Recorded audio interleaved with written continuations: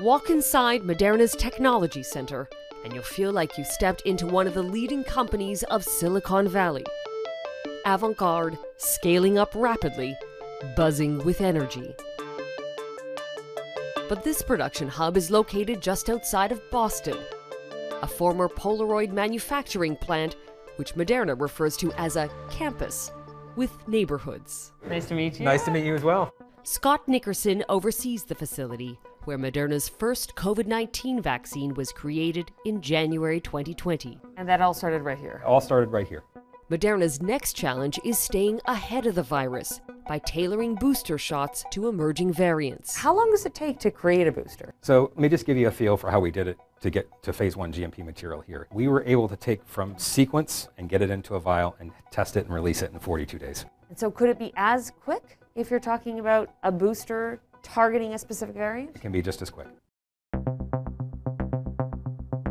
Moderna is able to pivot so quickly because of the game-changing mRNA technology.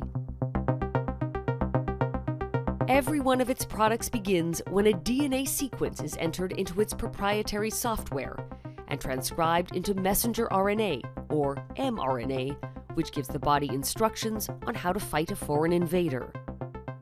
The mRNA is then purified, covered in a fatty envelope called a lipid nanoparticle, filtered, frozen, and shipped to be bottled. So at this scale, we can manufacture a batch in about 5 days. Quality control is high-tech as well. This is actually technology that's used by the NFL to track performance of athletes. A receiver mounted on the ceiling tracks every operator through a sensor in their ID badge. So employees who are assigned to work in one drug product area, each meticulously color-coded and taped off, don't cross over into another. If you're assigned to the yellow train, as you call it, Correct. and you step across the blue tape, what happens? We will be able to have an alarm that tells us that they went a place they shouldn't go. Wow. Yeah, it's important. Keeping pace with the virus means knowing where to pivot. And at Moderna's headquarters, half an hour away, they've tested more than 100 different variants to see if they need to create a new vaccine. Moderna's president, Stephen Hogue. Do you have teams of people back there trying to forecast where the next variant may occur? Oh, absolutely. And not only that, the moment that we see a new variant emerge, the moment there's the first posting of a new sequence to the international databases, we download that, we look at all of the different mutations that emerged, and we ask ourselves the question, is this the canary in the coal mine? Is this the one that we're worried about? Moderna currently has 6 different boosters in development, including one combined with a flu shot, another targeting the Delta variant. Delta surprised us. Delta as a variant is far more transmissible. But fortunately, Delta is not an immune escape variant. And what I mean by that, it's not one that has really hidden itself from our vaccines or our immune systems. The big concern that we have scientifically right now are some of those things, that increased ability to infect and the ability to hide from the immune system. Are they going to co-evolve in a new variant? And the approach we're taking scientifically is we're bringing forward what's called a multivalent vaccine, but multiple different variants of concern, and trying to protect against the places we think the virus is going to go. While Moderna's original vaccine is effective against the main variants in circulation, the question is, will it become less effective over time? And will we need a booster to increase immunity? Well, as a company, Moderna, we think yes. Our clinical trials, which are the longest exposures to the vaccine and the virus that we have, are starting to suggest to us that it's time to get concerned and get ready. Hogue says Moderna will ask Health Canada to approve a booster 6 months after your second shot. The booster would be a half dose using the original vaccine formulation. This is from one of our clinical trials, and what you can see is after the first 2 doses of vaccine, you see this very significant increase in the level of neutralizing protection in your blood. That's good. But as you follow it out towards 6 months, there's this general trend down. And at some point, that decline will be to such a low level that it might not be providing you any protection in your blood. We should expect antibodies to wane now. You would expect antibodies to wane. And just because they fall all the way down one day doesn't mean that you'd have breakthrough cases of COVID-19 on the vaccine. But breakthrough cases among its clinical trial participants started to emerge. People who were fully vaccinated and still got COVID-19. As we got into the summer and saw Delta, we actually started to see this significant increase, almost hockey stick-like increase in the number of cases. And that really is the intersection of this declining immunity and an increasing force of infection from Delta at about 1 year in the United States that causes us to say, we think a booster dose of the vaccine will get that neutralizing immunity back up where it was and nice and strong and stop those breakthrough cases. The other mRNA vaccine manufacturer, Pfizer-BioNTech, is also advocating for a booster, saying the effectiveness of its 2-dose vaccine dips from 96% to 84% 4 to 6 months out. So what do we mean by a dip in vaccine protection? And the devil is very much in the details. Dr. Danuta Skowronski leads a team at the British Columbia Centre for Disease Control, which is tracking vaccine effectiveness in real time. Her methodology, first used in influenza in 2004, has been adopted around the world, and the findings will help guide the province on whether to administer a booster.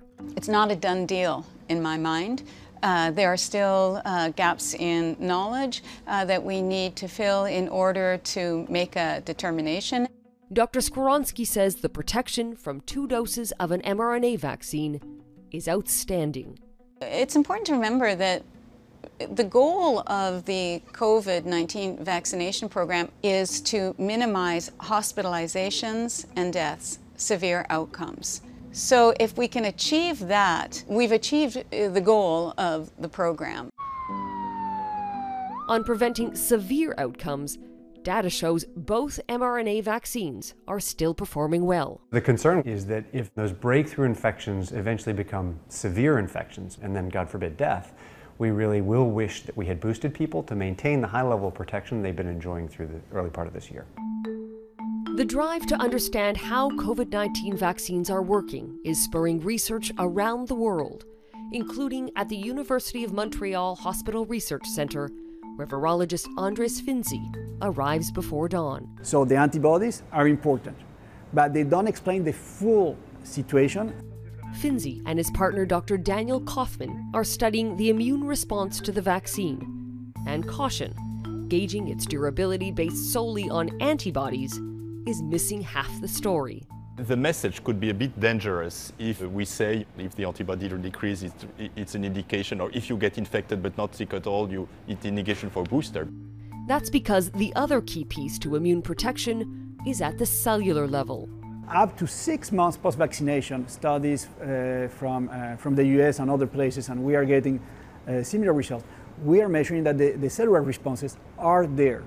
It's when these cells are kind of quiet, kind of dormant, but when they see a pathogen again, it's not the antibodies that wake up, it's these cells that wake up and then begin to produce antibodies again. What Dr. Skowronski points out is that while some countries may be moving ahead with boosters, the Canadian experience, where many provinces delayed second doses by up to 4 months, may be different.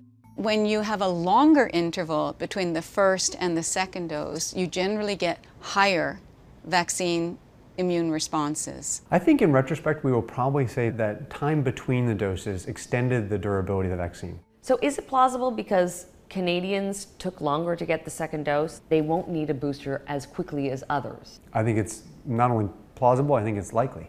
Because the more recently you were boosted with your second dose, the less likely you're going to need a third dose booster. The challenge of that for all of us is you also don't want to wait too long. And if you received your second dose in the summer, 6 months from now, it could become a very bad moment because you'll see high forces of infection and breakthroughs. Come Christmas time in Canada, things could look very different. I think that's the concern, that in Christmas things could look very different. Ultimately, it will fall to Health Canada to make a decision on boosters, weighing the safety, the ethics, and the necessity.